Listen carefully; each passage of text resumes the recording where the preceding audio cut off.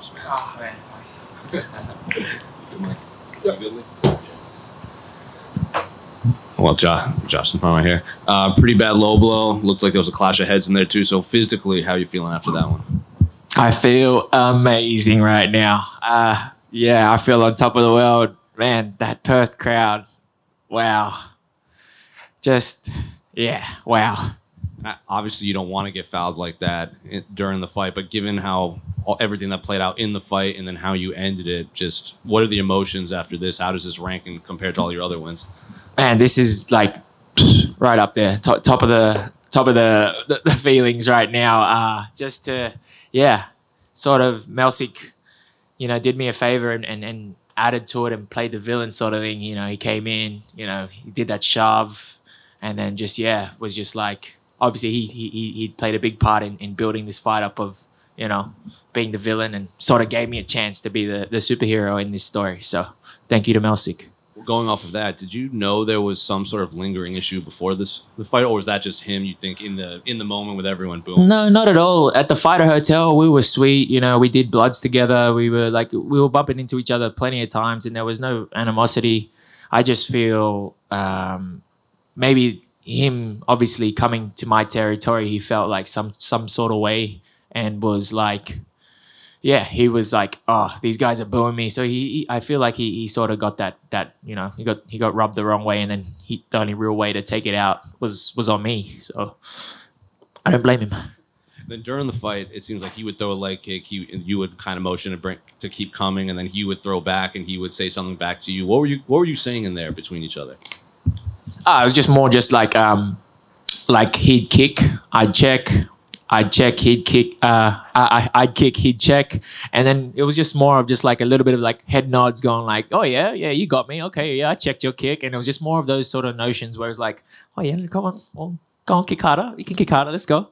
So did you end up getting your beer at the end? It looked like you... They still haven't given me my beer, and they say they don't have any beer here because everybody's working. So I blame all you guys for working. Give me a beer. And then final one for me. What do you want the rest of your year to look like moving forward? I want to enjoy Perth for a little bit. So probably like, get back in the gym in 2 weeks time, and get straight back into it. And I want to fight. I want to be active, So I'm ready to go. I want to fight at least 2 to 3 more times this year. Josh right here. Hey, Mike. For submission, does that for you, I guess going forward, show to the opponents that there's more dimensions to your game here, and does that just add to the threat that you present to anyone you fight going forward now that they've seen you do it? Yeah, of course. This was always one of those things that we tried to keep in our back pocket, so that when we did have fights, people would just think, oh, he's just a striker in orthodox, and then in another fight, oh, now he can switch stance, so he's a striker that can switch stance. And then, just bringing out different cards, different tools in each fight. So next fight, they'll be like, all right, well, he can sub people. Maybe we can grind him up against the cage. But we've seen that in another fight. So it's like just showing different, aspects of my game. Yeah. And you thanked him for the push, but like that stuff can be kind of dangerous, right? Like you saw with Jeremy Stevens and Drakkar Klose and stuff. Like, was there any concern like, hey, bro, like you're putting the fight in jeopardy when you do stuff like that too? I don't think he pushed me hard enough to do that. It was more just like a little, just like a little love push, like get out of my face, you're in my face sort of thing. It wasn't anything too malicious where it was like gonna jack my neck up or like anything like that. So yeah. I know you mentioned how you were a huge fan of the UFC before you came here. Must feel pretty surreal to actually get a chance to fight in Australia. The stare down went viral. Everybody was watching that.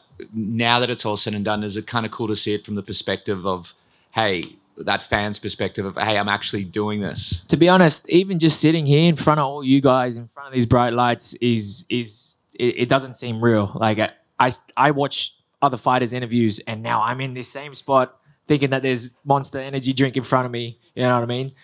And I'm talking to you guys. So it's literally, everything that's happening right now just like it doesn't seem real. And I think it's going to take a little while for me to sort of like just sit back and just realize that, I'm one of them guys.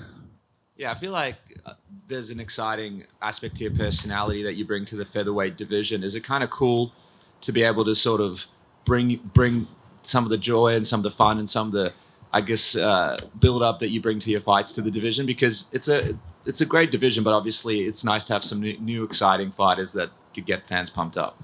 Yeah, I'm just being me. You know, I'm just dialing Josh up to 10 whenever it's fight week, and just people can love me, people can hate me, but I'm gonna be me. So like, if it brings excitement, my smiley face, me being nice and happy all the time, if that brings excitement, you know, my style of fighting brings excitement, then beautiful. You know, so it's like a little bit extra, so it's good. You know, I'm not trying to be anything that I'm not, and I'm just taking it all in and just dialing Josh up to 10. So yeah.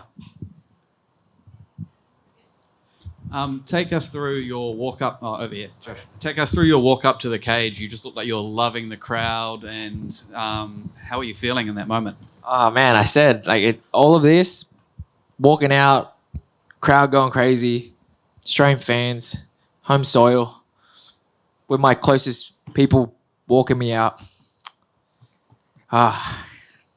Yeah, gets me going. But yeah, like it's surreal just to do it with all the important people in my life. You know, my friends and family are watching me. Yeah, it's a one to tick off the bucket list for sure. Does living in the moment like that can't take away from the mental prep and the focus that you require once you get in that cage, or can you kind of switch between the two?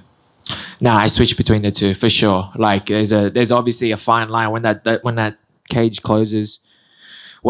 I was explaining this in another interview, that when the cage closes, nothing that happened in the past, an argument with the missus, or you know, something that has to happen, or something in the future, like, oh, I got to pay this bill, or I got to pay this fine. Like none of that shit matters. Like the only thing that matters is those next 15 minutes, and there's no real way to explain it besides feeling so alive in those next 15 minutes. So I'm able to switch between enjoying the crowd and lapping it up and dancing and smiling and, you know, high-fiving the crowd.